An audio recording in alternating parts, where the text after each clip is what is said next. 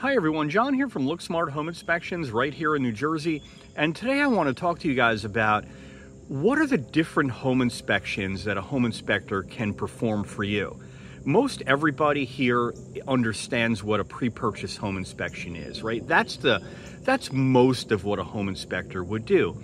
Is you hire the home inspector to come into a home to provide a top to bottom evaluation of the home that you're thinking about buying, and they present the information accordingly, and then you can make a purchase decision, right? So you understand the defects that exist in that house you're thinking about buying, so you could either go ahead and buy the house, or in some cases maybe not, or maybe even ask the seller for credits or remediation for the things that are found during that pre-purchase home inspection. So that's primarily what a home inspector does, but there's other important home inspection types that a home inspector can help you guys with. And I just want to go over those so you're familiar with them, and maybe you'll find it helpful to understand what else we can do as home inspectors. So the first home inspection type I want you guys to consider and understand is doing a home inspection on a brand new house. So you're probably saying to yourself, well, John, this is a brand new house. It's right out of the box and I don't need a home inspection, blah, blah, blah. Yes, you do. You need a home inspection. And the builder is going to probably talk you out of it because of some nonsense saying, oh, it's a brand new house and nothing is wrong. Well, you know what? We find plenty of stuff wrong, even in brand new homes. So it's really important to get that brand new home professionally inspected, because I guarantee, almost guarantee, that we're going to find some stuff in that home that you didn't even know about that you can bring up to the builder and have them fixed before you close on the house. So it's crucially important to do a home inspection on a new home, particularly because these homes are thrown up in record time. Builders throw these houses up because of costs super fast. Like, you can turn around, at least in my neighborhood, there's a new development going up. Every time I drive by, there's a new structure there. Every single time. So they go up in a week or two, and they're rushing. That's the bottom line. And the construction materials are not the best. The subcontractors are rushing around. They have unskilled labor doing a lot of stuff. And that's why you need a new home inspection. So it's super important. So just because you're buying a brand new house doesn't mean that you can't get that house inspected. So as a consumer, you have the right, generally, unless it's written in the contract that you can't, is to get a home inspection on that brand new home. So that's another type of home inspection that a home inspector can do besides the crux of our business, which is pre-purchase. But you know, well, there's a good portion of our business that are on brand new homes, and please don't forget or forgo that brand new home inspection. The next type of inspection that I want to talk to you guys about is a warranty inspection. So on that brand new house, you moved in, you have a year to bring up any deficiencies to the builder and have them fixed within that year time frame. So that's a 1-year warranty. Now that's outside of the main structure, which you'll have a 10-year warranty. But I'm talking about stuff that you can bring up to the builder and have them fix, such as cosmetic defects, problems with doors and windows and plumbing and electrical, things that come up during that first year of ownership. And so that's a warranty inspection, and most home inspectors can help you do a warranty inspection. And of course, that warranty inspection should be done, obviously, before the warranty expires. So when you guys are in that house, that brand new house, and you want to do that warranty inspection, you should have us come in month 10 or 11 to do that warranty inspection, so then you can present that information to the builder and have them make remedy on those things. And we find all sorts of things on these warranty inspections, so it's important to do. It's money well spent. You're spending a fortune on a new house, you're in the house, and chances are things are going well, but there's probably things that you don't know about there. And a warranty inspection is also important if the builder won't let you do your new home inspection. So if you didn't have a home inspection on the new house when you closed or before you closed, you should definitely do a warranty inspection because that's your opportunity to find the things before that warranty expires and to have the builder remedy those issues. So don't forget your warranty inspection. So the warranty inspection is another type of home inspection that a home inspection can help you with, and you shouldn't forego that either. That's an important piece of due diligence before your 1-year warranty expires. The next type of home inspection I want you guys to consider is doing a home inspection in a home that you already own. And I do these, and a lot of home inspectors can help you with this. So John, why would I do a home inspection on a house that I already own? Well, the reason why you would do that is because a lot of times we're going to find things that you don't know about in the house. Do you know if there's termite damage in the home, or wood rot, or compromised structure, or electrical deficiencies, plumbing deficiencies, or problems with, different configurations in the home, or even structural concerns? I mean, you're living in the house day to day, and let's face it, we're all busy, and we're not taking a look at our houses. We're not going through our house top to bottom, spending 4 hours in a home, going through everything to find the problems that exist. And so I do a lot of these, and it's important to do them because it gives you an idea of the maintenance that you need to do or the repairs that you need to do down the road. So you can use one of these home inspections in a home that you already own is to come up with a plan to properly maintain and to repair that home over the long term. So that's really, really important to do. And it's another piece of due diligence as a homeowner. So usually these are discounted, and I offer a discount for this type of inspection. I mean, we're trying to be very competitive with pricing on this type of inspection because it's a home that you already own. You live in it, and you know a lot of the stuff that's going on in the house, but you don't know everything. And it's really important to keep on top of the maintenance on a home. It's a huge investment. You probably have a lot of built up equity now in this house, and you want to protect that. So one way to do that is to have a home inspection on a home that you already own. So don't forget that type of home inspection. The next type of home inspection that I want to talk to you guys about is a pre-listing home inspection. Well, what is a pre-listing home inspection? A pre-listing home inspection is a home inspection that you do on your house that you're going to put up for sale. And why is that important?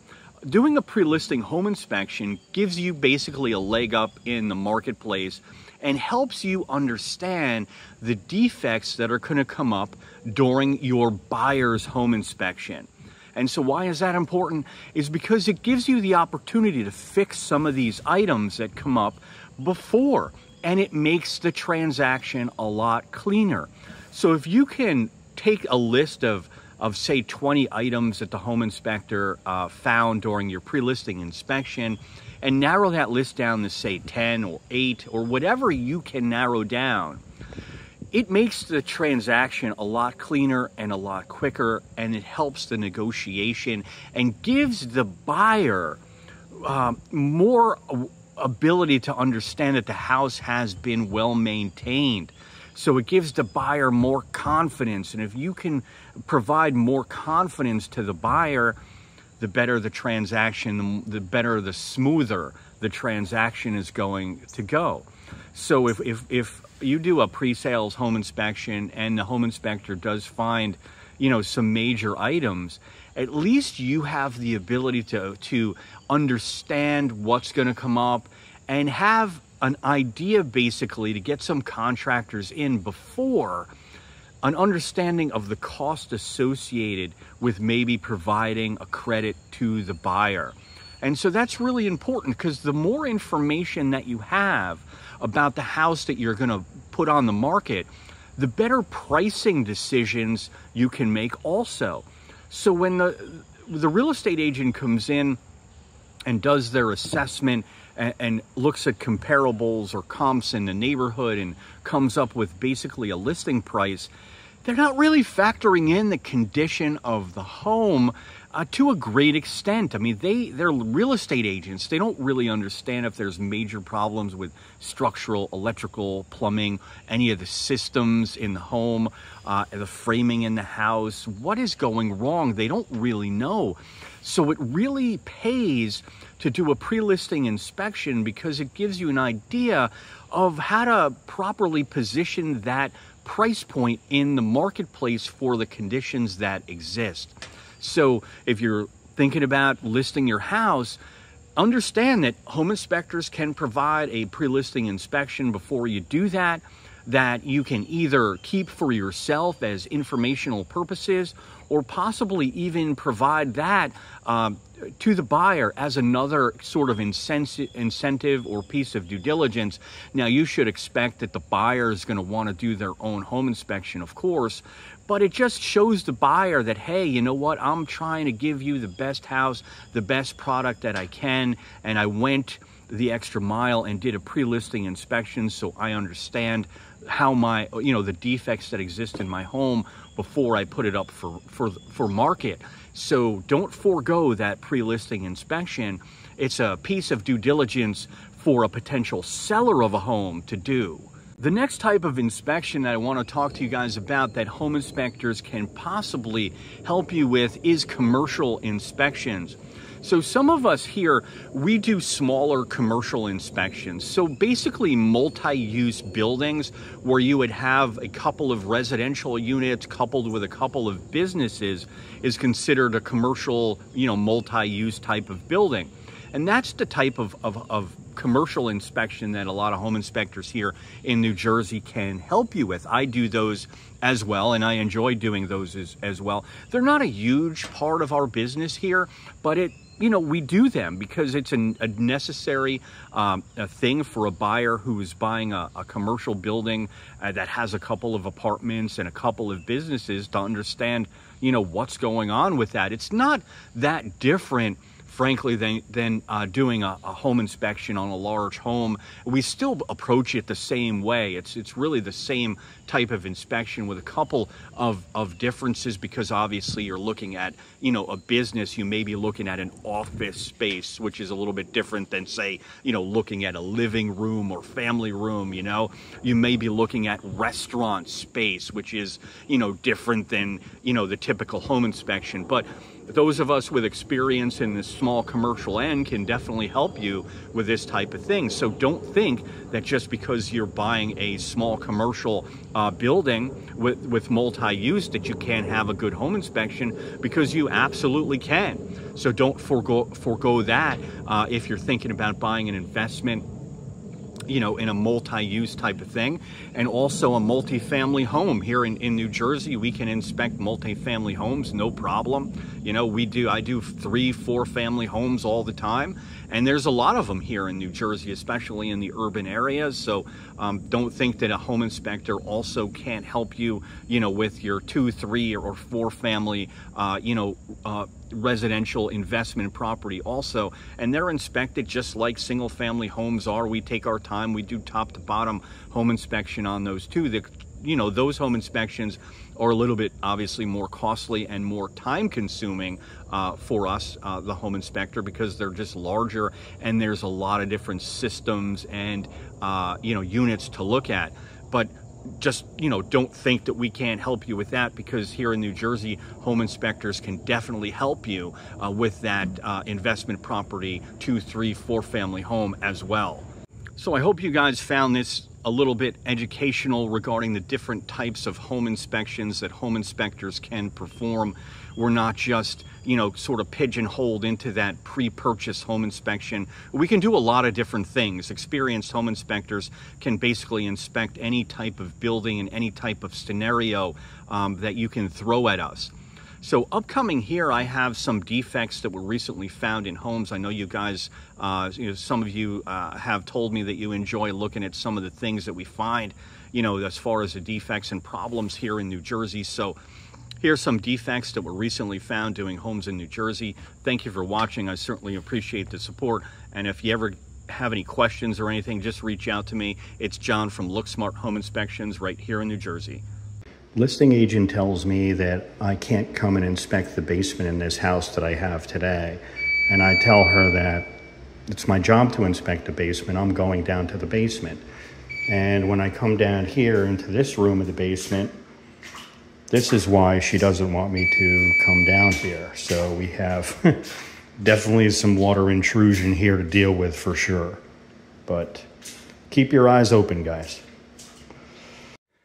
One of the important aspects of a home inspection is to determine if the attic ventilation is adequate.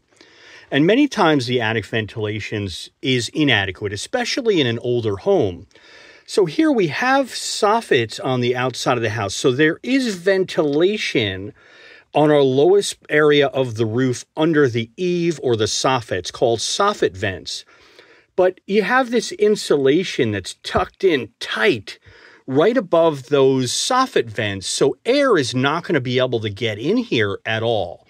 So this is something that's important. We want open soffits if the house is equipped with soffit ventilation.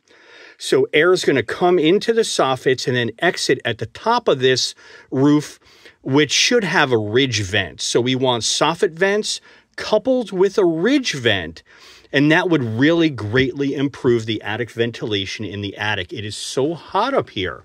We do have these gable vents, which are okay. I mean, look, that's going to be okay. We have another gable vent down the line here.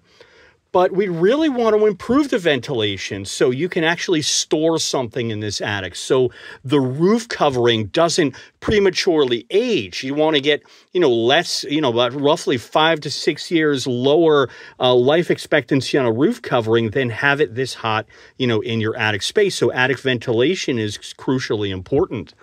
And if we look up here, we don't have any ridge venting. So there's no top of the attic ventilation either.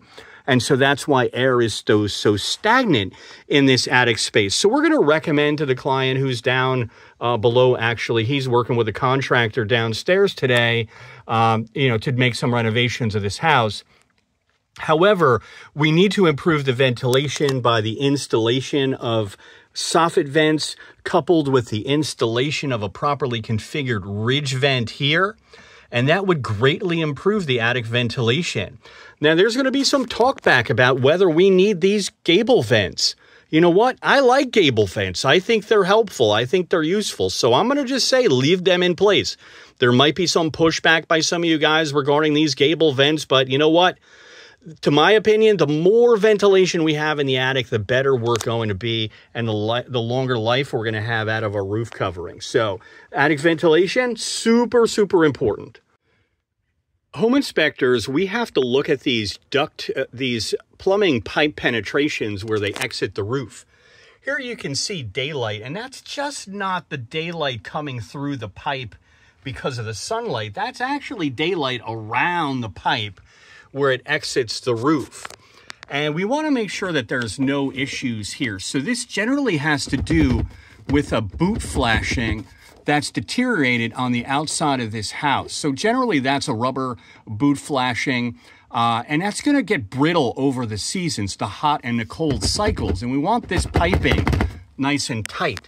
But if you see here around this piping, you see the water staining around the pipe. So this one is not going to be watertight. So these are really important aspects where the waste pipes, where the ventilation pipes actually exit the roof for the plumbing system, as well as any other pipe penetrations or chimneys that penetrate the roof.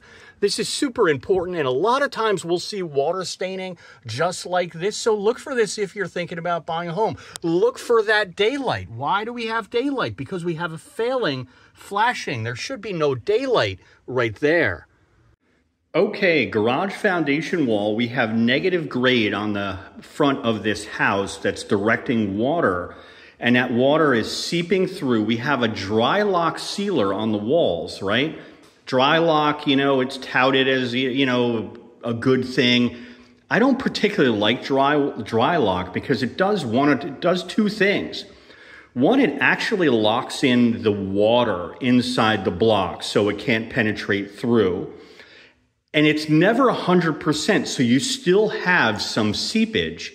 And the dry lock acts as a food source for this mold right through here, right? So this is mold, and it's probably a mold called Cladosporium, and that mold loves this dry lock. It loves to eat the paint. So now we have perfect conditions. We have moisture, and then we have a food source. So this mold is just going to continue to get worse and worse over time.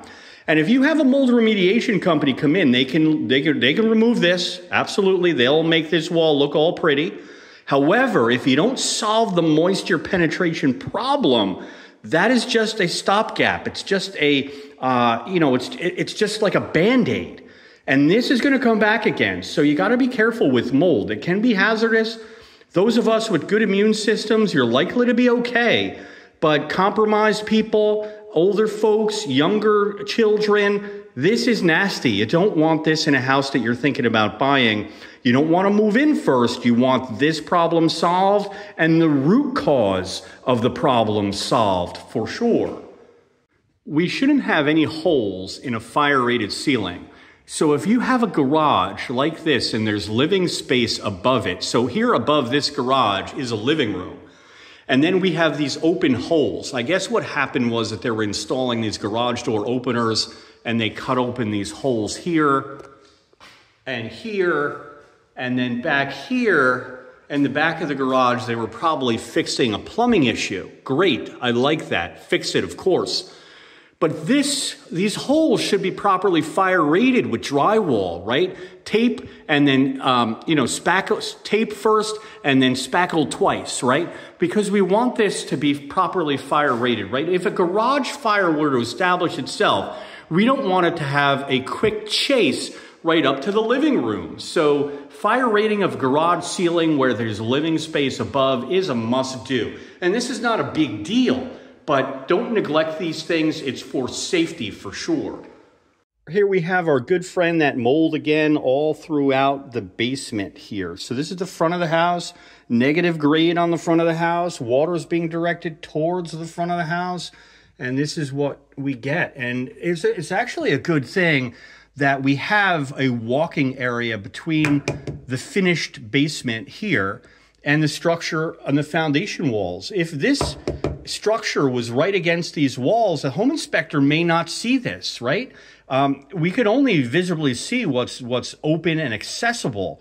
And so this is actually a good thing for the client to understand that there is a mold problem for sure in this house that's going to have to be corrected. And the only really way to know that in this main area of the finished basement is because there is a little walkway here. Right? So that's actually a good thing. We can get in here and actually look at the foundation walls, look at the base of the walls, and we can see the mold that's developing. These deck rails here are unsafe. So part of our job as a home inspector is to obviously check deck guardrails for safety. So a deck guardrail should support a point load of 200 pounds on its top rail. So I like to give this a good shakeroo, and what happens here is I could almost just push that over with light pressure, and we're high. I mean, we're a story up for sure. I mean, that would smart if somebody would go over the side of the deck. So this is something that's very important. So don't be afraid to put a little pressure. If you're buying a house, put a little pressure on your deck rails. See if they're nice and sturdy and taut. They should be really strong. So, when you have that housewarming party, that nobody gets injured. So this is definitely going to need correction. As home inspectors, one of the things that we really need to look at is the roof covering, because roofs are expensive, and everybody who buys a house wants to know the age and how many years left we have in a roof. And I gotta be honest, this roof doesn't really have much time, if any, left. You can see this damage here. This roof is very, very brittle. Comes right apart. Look at that. And we have all these little surface cracks right through here. So our asphalt mat is getting very dried out and brittle. So we're really close to be needing a roof. You can see how thin that material is. And another thing you can do is just kind of give this rub some of that material off. It shouldn't rub off this easily. So this granular material protects this asphalt mat from ultraviolet rays. And if that is coming off very, very easily, you know you're looking at an older roof for sure. So a roof generally has a life expectancy of about 20 years, at least a roof like this. And there's some people in the marketplace, they'll say that, no, you should get 40 years out of a roof like this. Well, you know what? That's nonsense. And if you think that roof is warranted for 40 years, you get that warranty and let that transfer over. So if your seller's telling you that this roof is guaranteed for 40 years, get that warranty and see if that warranty will transfer over to you in a roof that is in this condition. I guarantee that there is no guarantee or warranty on this roof remaining. So always look for older roofs. Roofs are expensive to install. And it's an important piece of a home inspection is to determine the age or the life expectancy remaining of a roof. On this house here, we have a downspout that's missing and a downspout that's missing. So why is that important? That seems pretty simple and obvious and not a big deal, right? Well, it can be a very big deal because here, when these gutters drain during really heavy rain, or even moderate rain, that water is just going to end up sit right next to our foundation wall. So we have gallons and gallons of water coming off our steep pitched roof into the gutter system and ending up right here close to the exterior of this house. And then if we look here, what do we have? We have this planting area, right? We have a planting area here, gravel. The gravel may help for drainage a little bit, but all our water is going to end up here. Any water that ends up here, it's just going to go seep right down to the foundation. That is no good. I tell you the truth, I don't like these planting walls. When I see these, I really want you to remove them because we want to develop a nice positive picture grade away from the exterior foundation walls. So what happens here? The wind-driven rain comes here. We have the two downspouts that are missing, going to put water here, and the water's got nowhere to go other than to seep down right close to your foundation wall. How good is that? It's not good at all. So this is something that I don't like to see in a home. People like this, they don't really understand the problem that this kind of configuration causes, and it's a big problem. So if you end up keeping something like this and you want to put your plants, don't oversaturate this because we're so close to the foundation wall, and frankly, we have no ability to drain anywhere. Very, very important, guys. Always look for drainage problems on the outside of a house that you're thinking about buying.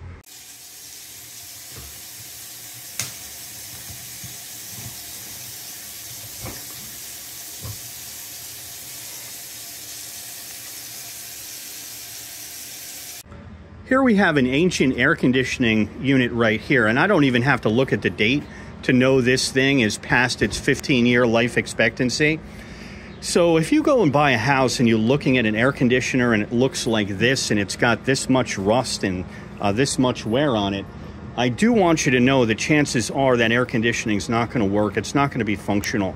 So here we did try to put on the air conditioner and it's not operational, of course. So both this air conditioner out here, which is most likely an R22 unit for sure, and the inside evaporator coil are going to have to be replaced at kind of a great expense. So make sure you're looking at those exterior air conditioners, and even if you don't know how to put a date on the unit exactly, you can certainly look at the condition of the unit and determine basically its age. It's not often, and I do my best really not to call decks unsafe or hazardous. But here we have really what is an unsafe deck. We see over here, I don't know if you guys can see it, but on the left side of this two-story deck, 4x4 posts only, 4x4s. Really, we want to see 6x6 down to proper structure. This portion of the deck at these corners has a significant slope to the left side. And the reason why that's happening is because both of these deck ledgers on the top and the bottom are pulling away from the structure of the house. So the deck is moving to the left, causing an unsafe condition.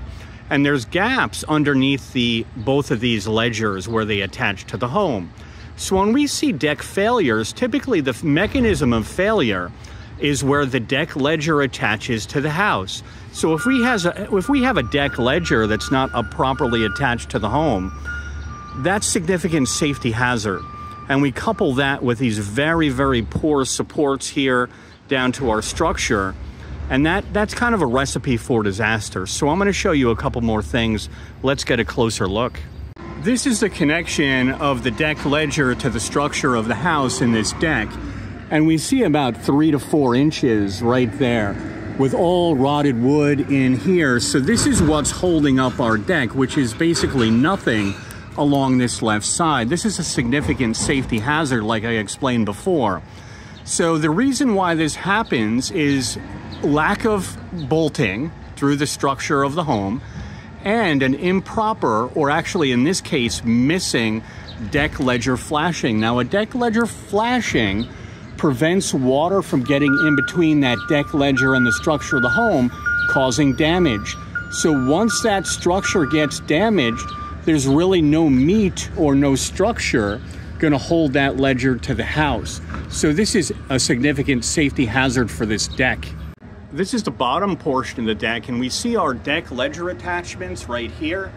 Very, very rusted, poor condition, right there, right there. So we have this rusting metal, and that's going to cause ultimately a deck failure. We have rusting joist hangers, rusting joist hanger, rusting joist hanger. And if we look under here, this left side of the deck, we have another gaping hole between the deck ledger and the structure of the home. So none of this is good. None of this is safe. And I'm going to recommend this deck be replaced for safety concerns. This is a walkway, and we see how much that walkway, that section of walkway, was heaved by these tree roots. The tree is no longer there. That's been removed. But we see that this is very, very high and creates a significant tripping hazard. So the issue here is that when you go by this house, this walkway becomes your problem. It's not the town's problem. It's generally your problem. So make sure you're looking at this walkway. And frankly, we're pretty far away from the home. The home is set downward. And if you're just going in the driveway and you're not walking around the exterior of the house in all areas, you're likely to miss this. So make sure you take a look at the walkways when you're thinking about buying a home. It's nothing to ignore, because this issue becomes your issue when you buy the house. Here we have siding touching grade, or actually below the grade, making this sill plate in this garage very vulnerable to water damage, insect damage, and wood rot. So that's when you look at a house and you see this kind of thing where our siding is below the ground, that's an indication that we really need to take a look at the sill plate beyond this area to make sure that that sill plate is in good condition. So we don't really want to see this. This makes it very vulnerable to those issues. And this is wood-earth contact. And trust me when I tell you, nothing good happens when we see this siding below the level of the soil. When we see a chimney flashing like this, so this is a step flashing, and there's no counter flashing over the step. However, this step flashing is so small that there's no way that flashing is going to be successful at keeping water out of that intersection where the chimney meets the structure of the home. So when we go in the attic, we're definitely going to be looking at that gable end and trying to see if there's any water penetration. And I can almost guarantee that we're going to see water penetration right in that area where that poorly designed and installed chimney flashing is. So a chimney flashing is a very important piece of flashing because it helps prevent water from getting behind and around the chimney, which is vulnerable in most homes for water penetration. I asked the seller here in this basement how many times they've had water infiltration. And they asked me, well, how do I know that the basement ever had water infiltration? Well, I say that the carpet's removed, the tack strips are rusted, the nails. We have staining on the paneling inside of the basement. We have what appears to be mold growth right here. And the bottom of our basement paneling is warped right here. So we can see that the bottom of the paneling is water damaged. So we definitely had water in this basement The question is, how often do we get water in this basement, not if we get water in this basement.